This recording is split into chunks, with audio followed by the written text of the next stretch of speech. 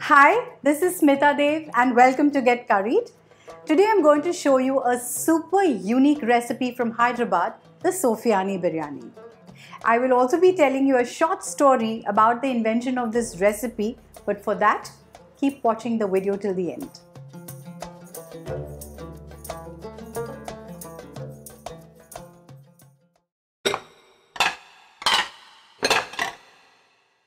So here I have kept about 3.5 to 4 liters of water to boil, along with 3 tablespoons of salt, some green chilies, some freshly chopped coriander and mint leaves. We're going to add 750 grams of soaked basmati rice. I soaked this rice for almost half an hour. We're going to cook this rice till it's 80% done. And now let's head on with the marination. I'm going to heat a tablespoon of oil. Once the oil is hot, I'm going to add 2 inches of ginger to this that I've roughly chopped, 12 cloves of garlic, 15 almonds,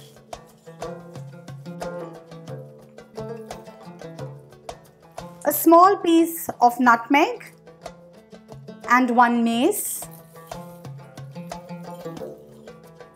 and about 15 green chilies. Now the green chilies you can add according to how spicy you want your biryani to be.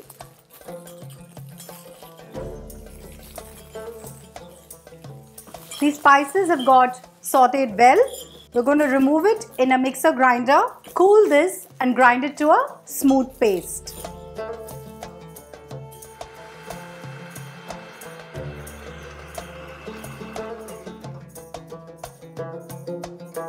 Here I have a kilo of mutton. You can also use chicken for this recipe, but the flavor of the biryani comes with the mutton. To this mutton, we are going to add the roasted almond, ginger, garlic, green chili, the nutmeg and the mace paste.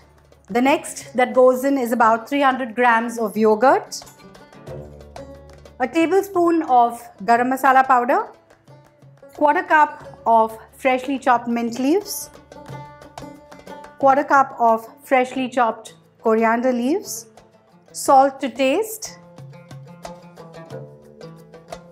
2 tablespoons of cream, and now I'm going to tell you a little secret.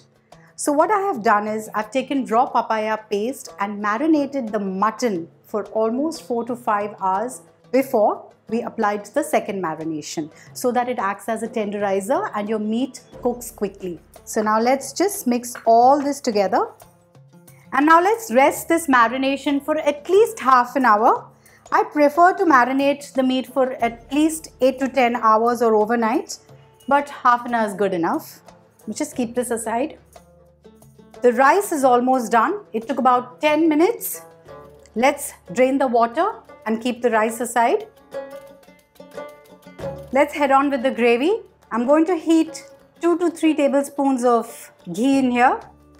And once the ghee is hot, we're going to add some whole spices, 2 bay leaves, 2 star anise, 1 inch of cinnamon, 3 green cardamoms, 5 to 6 cloves, 10 peppercorns and a teaspoon of shaha jeera.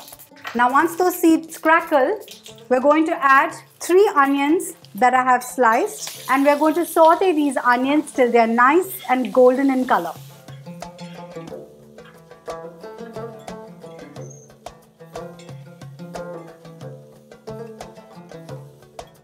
The onions have caramelized beautifully. Let's add the marinated meat now.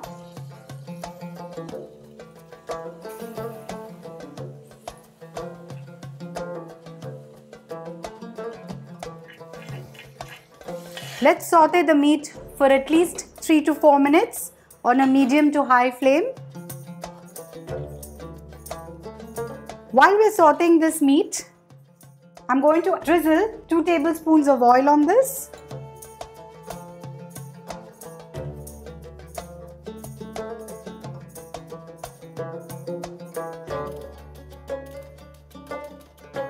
And now we're going to cover this and cook it on a medium to low flame till the meat is done.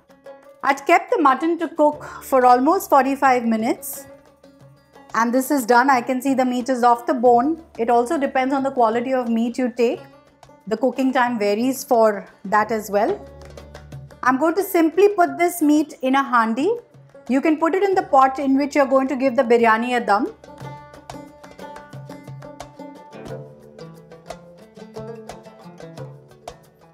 I'm going to drizzle juice of half a lemon now.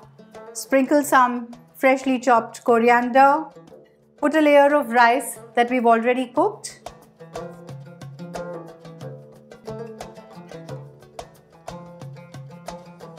Let's drizzle a tablespoon of oil.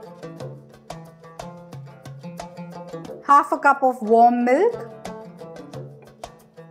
Some fried onions. The reason to add milk is that without changing the color of the rice, we're going to make it nice and moist. Now I'm going to add the remaining gravy. Drizzle the lemon juice.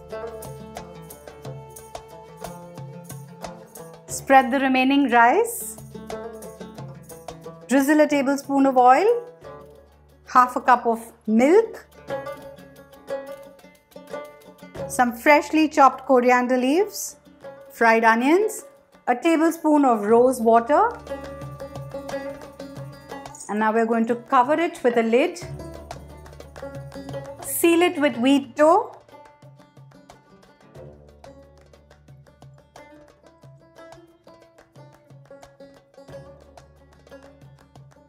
And now we're going to cook this on a dum on a low flame for at least half an hour. So let me tell you how this biryani got invented. So normally when you think of a Hyderabadi biryani, you think of a bright red color, you think of the saffron fragrance and the color, right?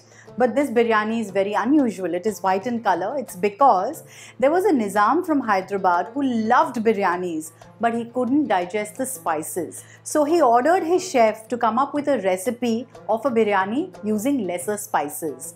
And so the chef came up with this unusual recipe, making it rich with cream, ghee, and the mutton itself, which is a very rich meat.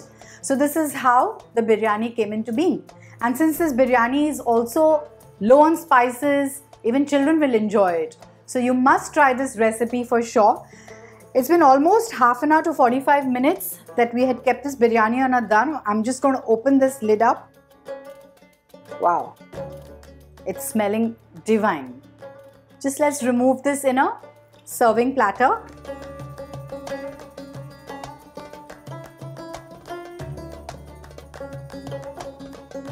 Let's garnish it with some freshly chopped coriander and some fried onions.